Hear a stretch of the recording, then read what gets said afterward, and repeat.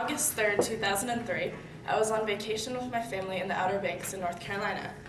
I was having a water fight with my sisters, and my parents were just up on shore, just relaxing.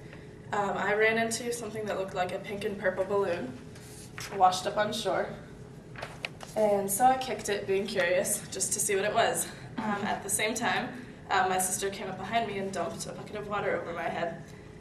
So I ran up to shore to my parents crying, who thought I was upset for losing the water fight. Unbeknown to them, however, my foot was in excruciating pain.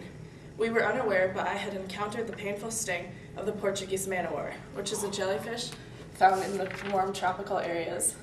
And that's a picture of it from the bottom view.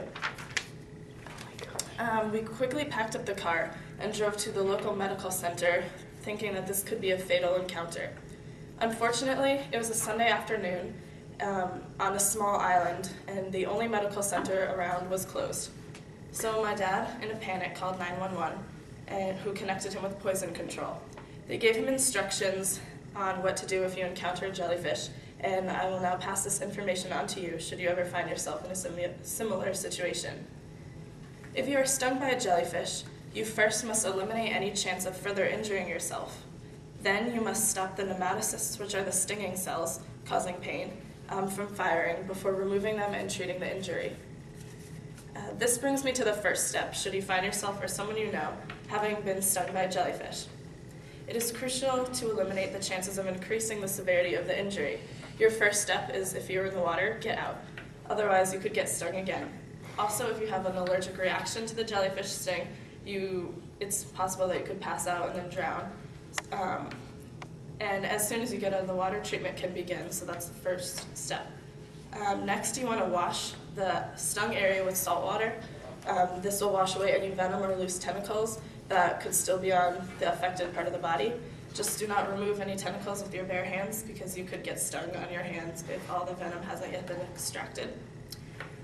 Just do not wash the area with fresh water, because this causes the nematocysts, which are the stinging cells, it causes them to fire more toxins, which will create more pain in the victim.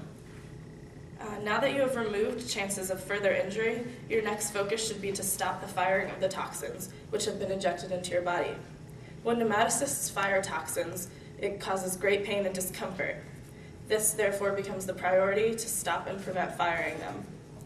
According to Biotech Newsweek journal in 2009, nematocysts are hollow, pointed, or corkscrew-shaped barbs, which are released when tentacles come into contact with the human flesh, causing a painful stinging sensation. It's therefore the first priority to stop the nematocysts from firing. One way to do this is to add vinegar to the wound. The vinegar stops the release of toxins. You can also use rubbing alcohol in absence of vinegar. What you want to do is you want to soak a rag in vinegar and lay over the affected area, or you could just pour it over the wound. Just don't rub it, because this encourages the nematocysts to start firing again. Next, you want to apply a baking soda and water paste to the wound.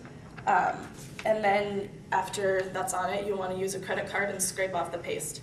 The credit card helps to extract the venom, while the baking soda prevents the nematocysts from firing as they're removed from the wounded area.